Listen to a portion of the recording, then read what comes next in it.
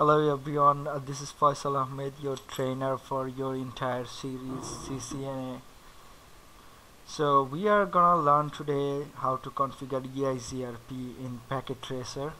So here is 2911 model router. I'm gonna take two of them. Now I'm gonna connect this router together by a the Ethernet connector. Now I'm gonna configure this router. Here is the CLI mode. No, we don't want to configure automatically. This is the user mode. Now I'm entering into the privilege mode by typing enable. You can press tab though for complete the command. This is the privilege mode where we can configure or where we can monitor and maintenance a lot of things, like we can show run. By typing show run, it's actually show running config. We can see what we configure earlier.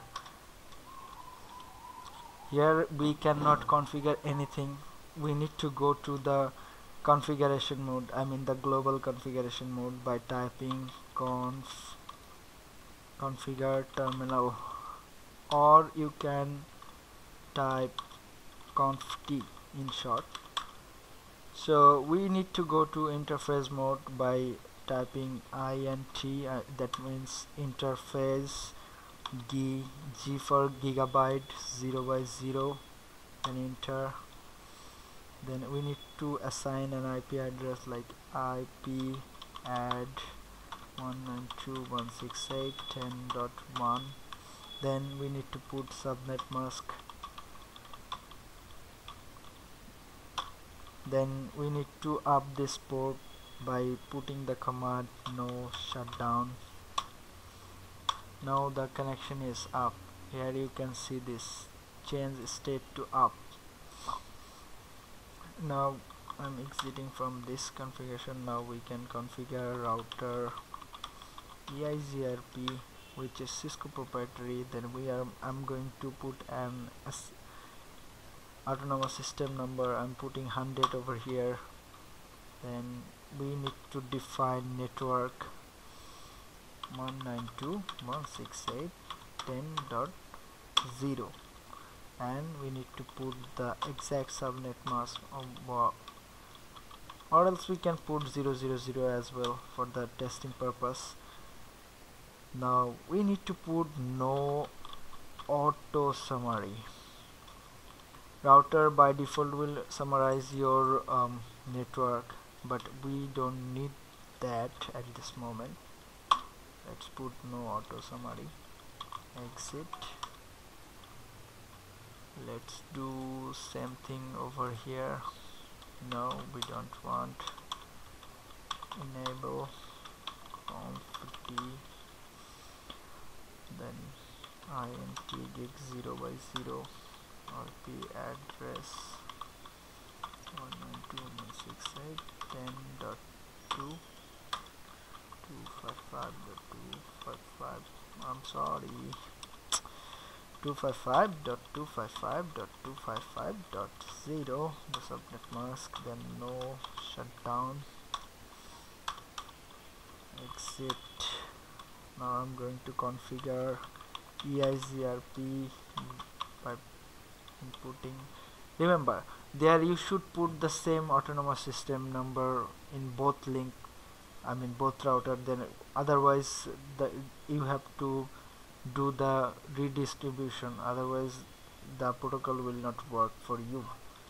Okay, let's put in to the network command 192.168.10.0 255.255.255.0 no auto summary. See, the both router can establish the neighbor adjacency by sending a hello packet over to gigabyte link here. Okay, now they have the neighborship adjacency. Let's test it. Do ping 192.168.10.1. we are putting do in front of ping.